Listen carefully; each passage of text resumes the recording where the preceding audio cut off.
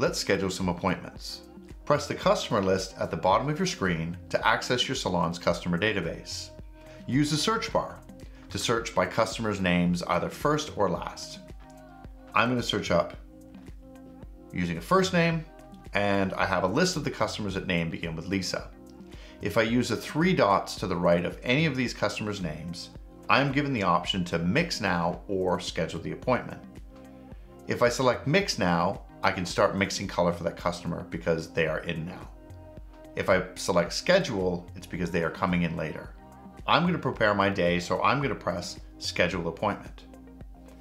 I'm going to clear the search. Now I'm going to look for my second customer. I'm typing in her last name. Instead of using the 3 dots to the right, I am going to select the customer's profile by pressing her name. Here in the summary, you can see some recent activity. I'm going to go to my history tab, so where I can see what she's had done when she was in last. By pressing on November 25th, I see that she had the classic full foil done, and those are the 2 formulas that were created that day. If you'll notice to the right, there's also a note section. In that note section, any notes that I've left about that customer will be displayed here. So on that date, I wrote a note to say, add more violet next time. This is very helpful to alert yourself and other team members if any changes are being made to the formulas. I'm going to go to my favorite formulas, and you see here that I've labeled one Summer Blonde.